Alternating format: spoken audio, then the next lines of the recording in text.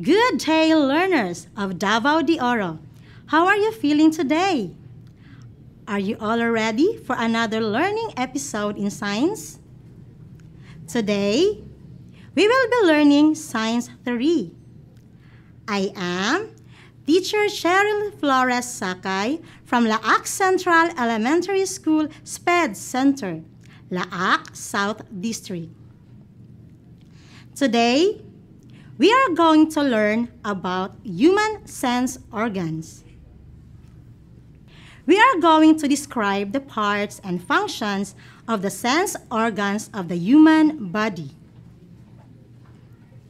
But first, kindly get your Science 3 module, pen, and a notebook.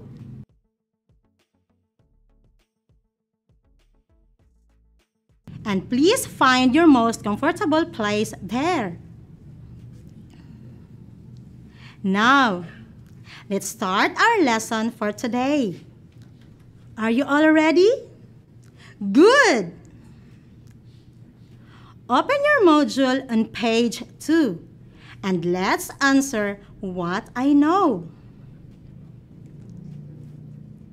Fill in the table by identifying the characteristic of each object and the sense organ used. Do this in your notebook. The first object is salt. The characteristic of the salt is salty, and the sense organ used is tongue.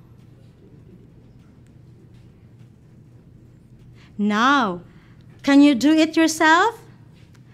Answer the 5 remaining objects. I will give you time to do it.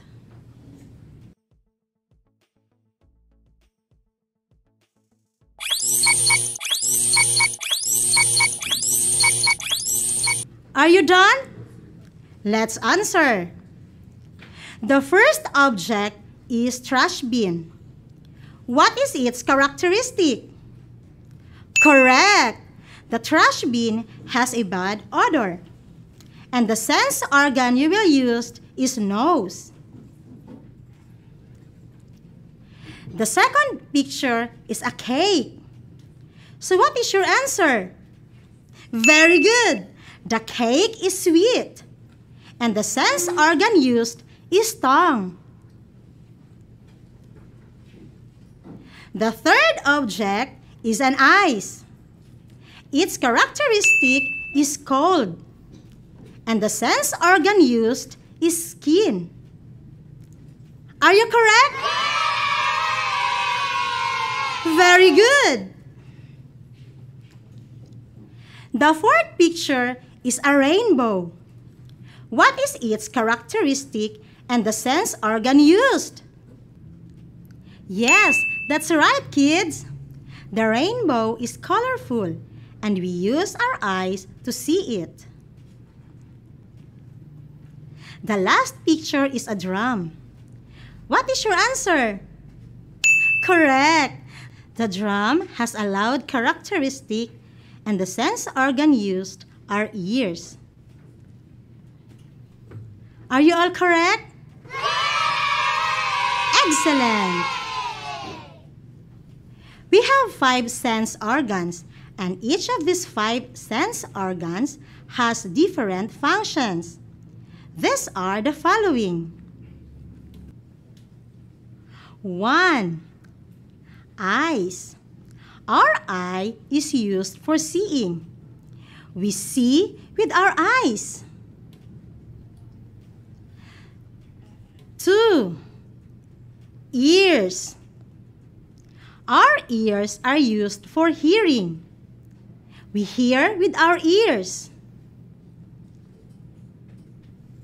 3. Nose. Our nose is used for smelling. We smell with our nose. 4. Tongue. Our tongue is used for tasting. We taste with our tongue. 5. Skin. Our skin is used for touching and feeling. We touch and feel with our skin. Again, our 5 sense organs are eyes for seeing, nose for smelling, ears for hearing, tongue for tasting, and skin for touching or feeling. Now, name the 5 sense organs and their functions.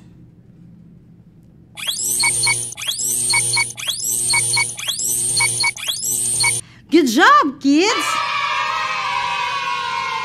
Now, let's answer what's new on page 7. Analyze the pictures.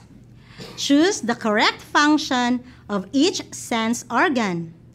Do this in your notebook. I will give you time to answer. Are you done, kids? Now, let's check your answers. For number 1, what is your answer? Correct!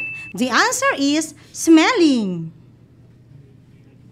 Number 2, the correct answer is seeing.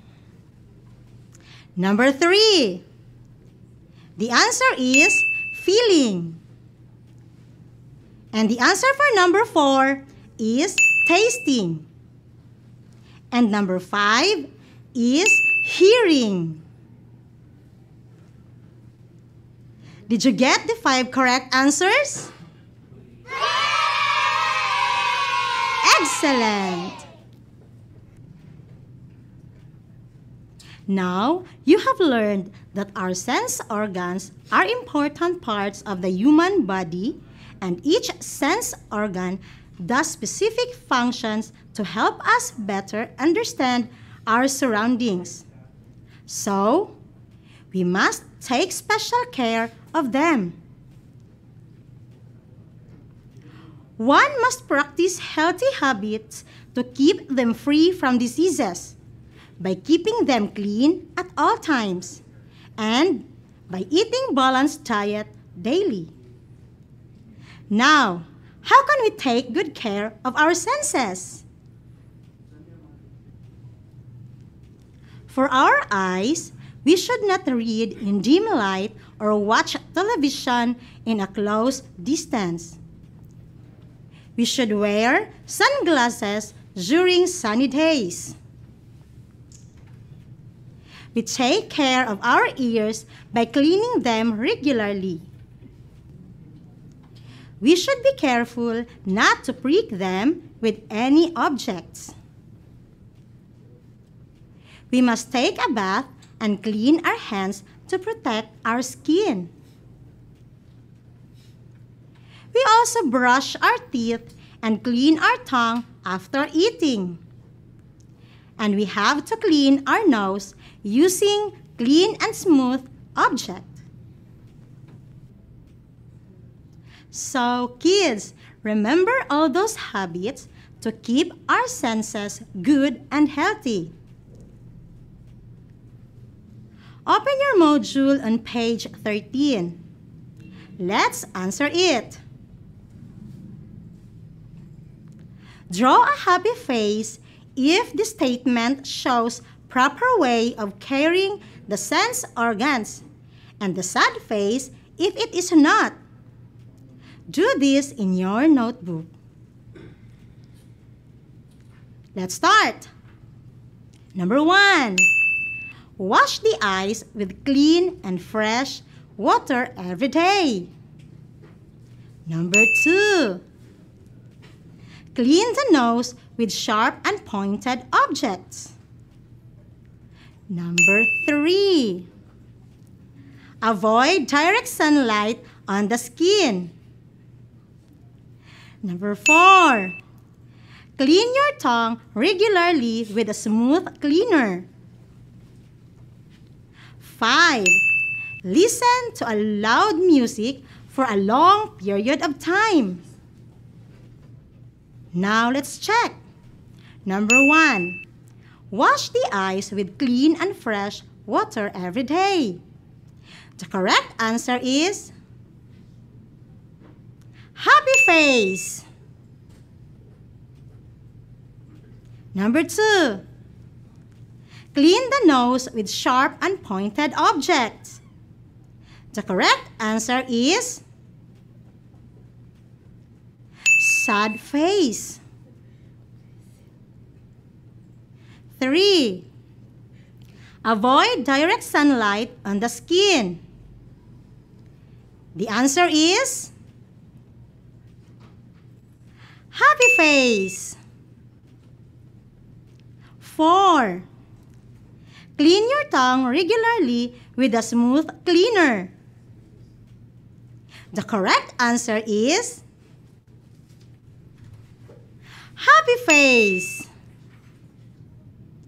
Number 5. Listen to loud music for a long period of time. The right answer is sad face. Are all your answers correct?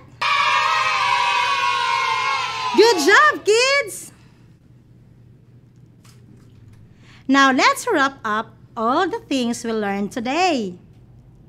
We learned that we have 5 sense organs, namely eyes, ears, nose, tongue, and skin. We use our eyes to see objects around us. We can tell the size, the color, and shape of things. We use our ears to hear sounds around us. We can tell whether the sound is loud or soft.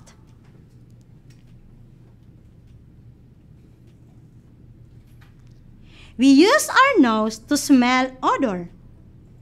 We can tell if it is bad or a good odor. We use our tongue to taste food. We can tell if the food is sweet, sour,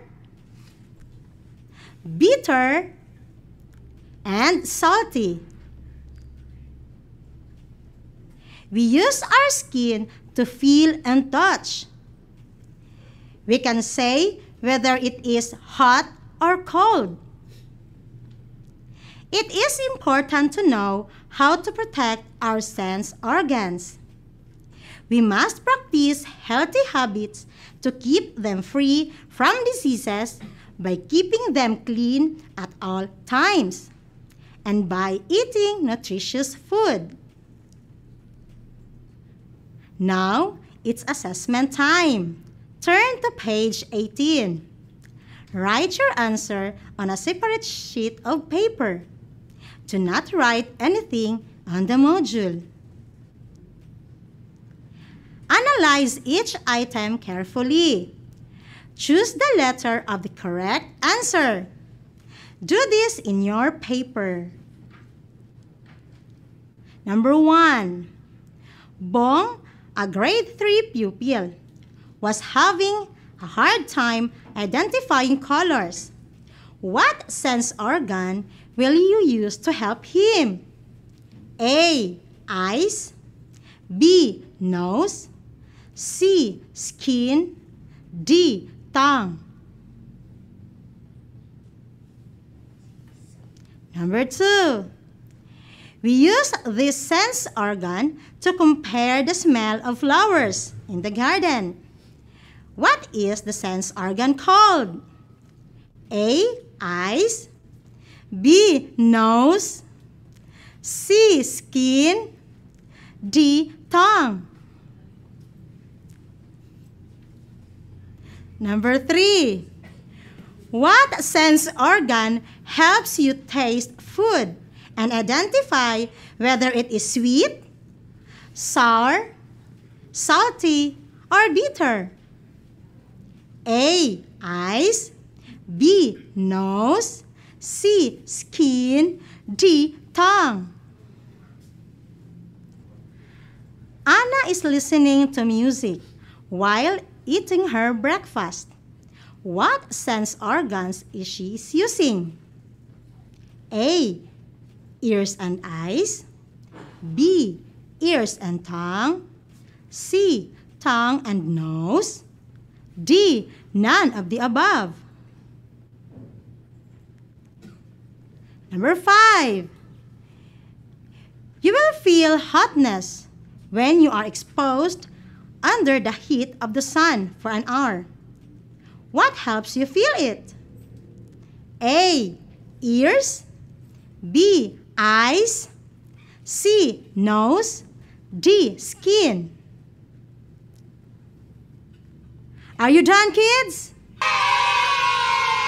Please keep your answer sheet with you. Submit it to your teacher, together with your module, on the scheduled date for retrieval of modules. We are about to finish our lesson, kids. And for the additional activities, you can find it on page 20 of your module.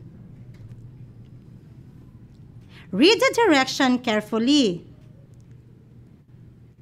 Happy watching, everyone, and have fun and exciting learning activities to make.